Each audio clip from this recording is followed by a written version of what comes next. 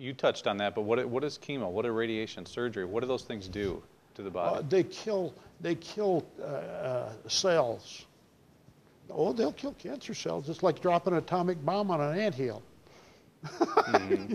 Sure, you're going to kill the ants, but you kill everything within 20 miles.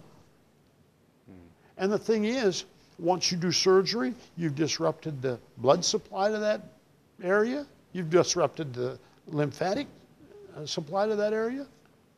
I just finished a book recently by Albert Carter called The Cancer Answer. He and Larry Lymphocyte wrote a book. Larry Lymphocyte's a white blood cell. Carter's a PhD from Tulane University, I think Tulane University. In order for Larry Lymphocyte to communicate with Carter, he has to have a PhD. So he's a white blood cell that went to Thymus University and got a PhD, so now he's a T lymphocyte. Now he can teach Carter. Okay.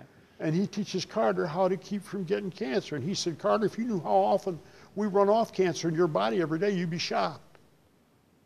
And he said the activity you do every day that makes you less prone to cancer and is more health producing than any other activity is rebounding on that trampoline. He said, your lymphatic system works in conjunction with muscle activity. And he said, when you bounce on that trampoline, your lymphatic system is as clean and as clear as it'll ever be. And my friends and me can get every place we need to get to keep your body clean. I do 77 jumping jacks every morning and every night on the rebounder. Okay? The healthiest people alive are orchestra conductors and choral conductors. Those rascals aren't going to be healthier than I am. 7 is God's number, so I figured 77 would be a good place to start. So I do 77 jumping jacks morning and night. Don't start there. Yeah. If you're going to do that, you better bounce. Work up to it. Mm-hmm. I'm not going on gracefully. I'm going to keep myself healthy. It keeps your lymphatic system clear. It keeps your circulatory system clear.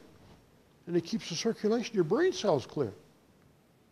Now, do I take a lot of supplements? I couldn't get all my supplements in one drawer upstairs. But if you think taking supplements is what's going to keep you well, you're crazy. If you're not going to change your lifestyle, your eating habits, your exercise habits, your stress level, your faith, forget about the supplements. Live it up.